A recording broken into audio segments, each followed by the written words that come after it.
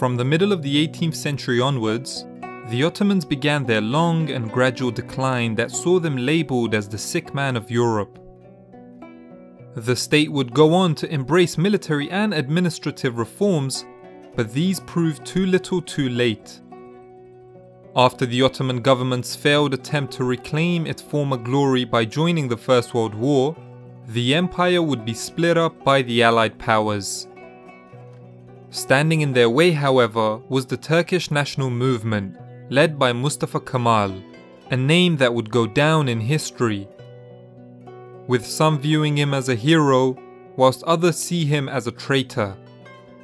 Before he led his forces to victory in the Turkish War of Independence, and before his efforts in establishing an independent Turkey earned him the name Ataturk, father of the Turks, we must look at his early years of formal education, military training, and political activity to understand what formed someone who would go on to become a legend of modern history.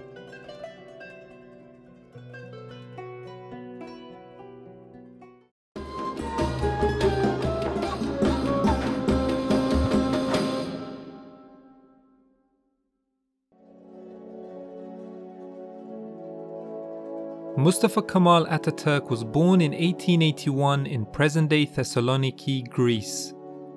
Known as Selanik to the Turks, it would remain under Ottoman rule until 1912.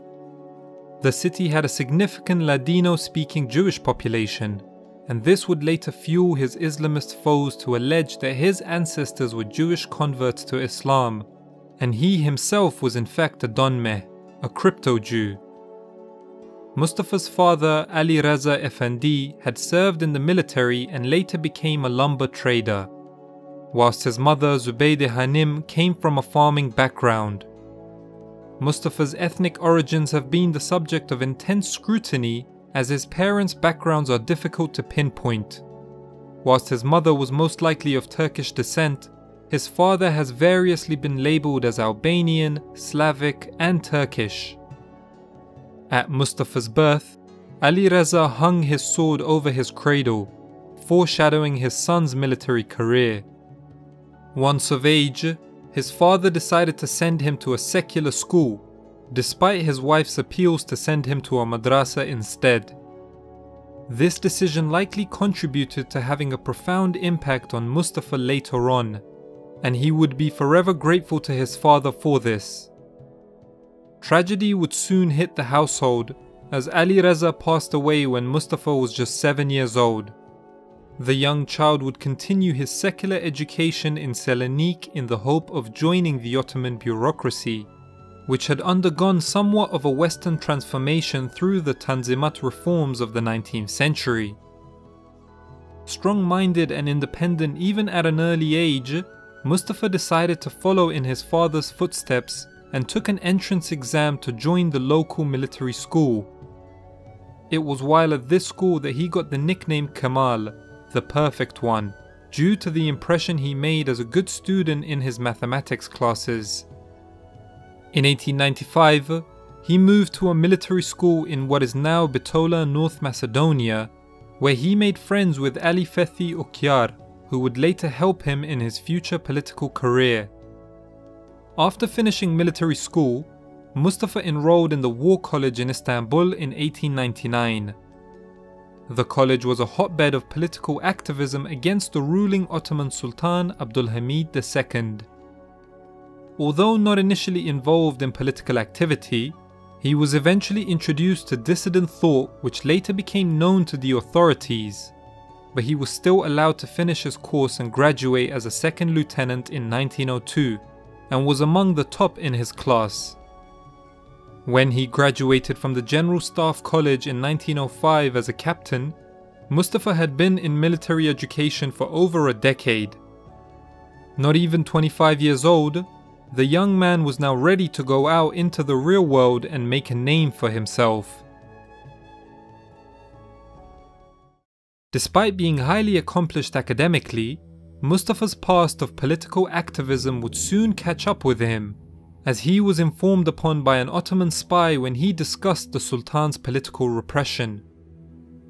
sent to Damascus with the 5th Army to keep him away from the capital, he soon grew angry at how the local people were treated by the authorities. In this time, he joined the secret revolutionary group Vatan ve Hurriyat, Fatherland and Liberty, with a few of his fellow reformist army officers. A few years later, he was stationed in his hometown of Selanik, where he resumed his political activism by joining the CUP, the Committee of Union and Progress, which was spearheading the Young Turk movement that opposed Sultan Abdulhamid's government. The next year, in 1908, the Young Turks Revolution took place and ushered in an era of constitutional monarchy with a representative government that had initially been enacted in the 1876 Ottoman constitution. Enver Pasha became a leading figure in the movement. He would later emerge as a rival to Mustafa Kemal, whose role in the Young Turks was not so prominent. In 1909, there was further political turmoil when an attempted counter-revolution took place, led by both Islamists who opposed the secularism of the CUP and the Ottoman Liberal Party, which disagreed with the absolutism of the CUP. The uprising was crushed and Abdulhamid II was forced to abdicate as Ottoman Sultan. This further cemented Enver's political credentials, which troubled Mustafa as he felt that the military shouldn't interfere in politics. In 1911, Italy invaded Ottoman Libya, and Mustafa saw a chance to prove himself. Travelling there in disguise with other officers, he distinguished himself on the battlefield despite the Ottomans coming out on the losing end. He even received a wound to his left eye from the debris of a nearby building. When the First Balkan War broke out in October 1912, Mustafa was sent to the Gallipoli Peninsula to defend the Dardanelles Islands. The Ottomans would lose this war as well, losing much of its Balkan territories, including his hometown Selanik to Greece. Mustafa's mother and sister would then join him in Istanbul. The following year saw the outbreak of the Second Balkan War, where the Ottomans regained eastern Thrace from Bulgaria. After the conclusion of hostilities, Mustafa would join his former classmate Ali Fethi Okyar in Sofia after the latter was appointed ambassador to Bulgaria, whilst he himself would be promoted to lieutenant colonel and served as part of the military attaché there. In Sofia, he fell in love with Demetrina Kovacheva, the daughter of the Bulgarian general he had fought during the Balkan Wars. He asked his former foe for permission to marry his daughter twice, but was rejected both times, apparently leaving Mustafa deeply hurt. In the summer of 1914, the First World War erupted in Europe, and the Ottomans joined the side of the Germans and the Austro-Hungarians. Mustafa was given command of the 19th Ottoman Division, which was stationed in the Gallipoli Peninsula. Having prior experience in this region from the First Balkan War, he put this to good use when he defeated the Allied powers' campaign to capture the peninsula in 1915. Victory at Gallipoli made Mustafa a national hero, and he was promoted to colonel. Subsequently, he was sent to the Russian front, where he was given command of the 16th Corps and later the Ottoman Second Army in the Caucasus front. In August 1916, Mustafa mounted a successful counter-offensive against the Russian army, where he recaptured Bitlis and Mus from the Russian Empire. The Russian army would later withdraw in March 1917 after Tsar Nicholas II was overthrown in the Russian Revolution. It was whilst fighting the Russians that Mustafa would meet his future right-hand man and successor, İsmet İnönü. His exploits were rewarded when he reached the rank of general and was given the title of Pasha. His military prowess and achievements had made him invaluable for the Ottoman High Command, who re-stationed him in Syria in order to repel the British advance from Egypt. Given command of the 7th Army, Mustafa was shocked by the state of the army defending the province. So he wrote a report to Grand Vizier Talat Pasha regarding the dismal situation, but his observations were ignored, leading him to resign his post.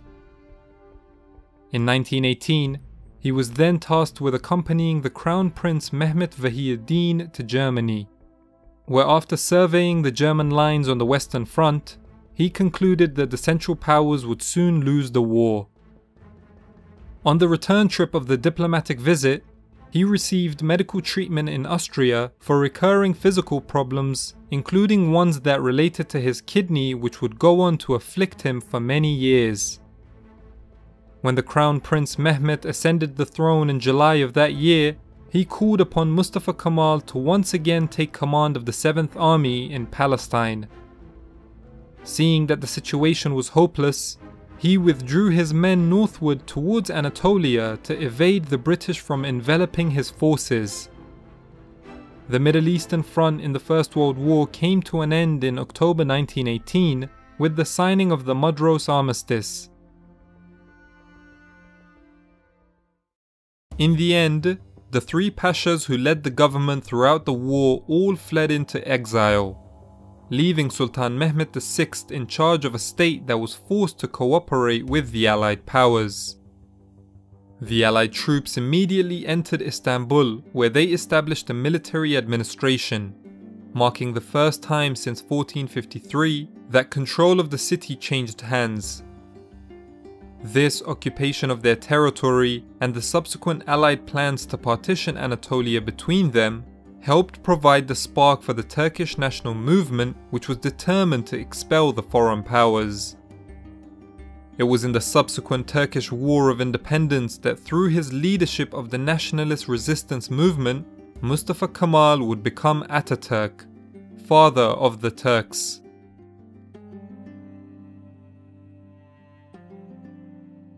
Thank you guys for watching. This video is part of Project Dictator, a multi-channel collab with other channels focusing on various dictators around the world. Make sure you check out the other videos in the playlist. Also, if you don't know by now, I have another channel which is all about street food, so if you're interested in that, I'd love your support on that as well.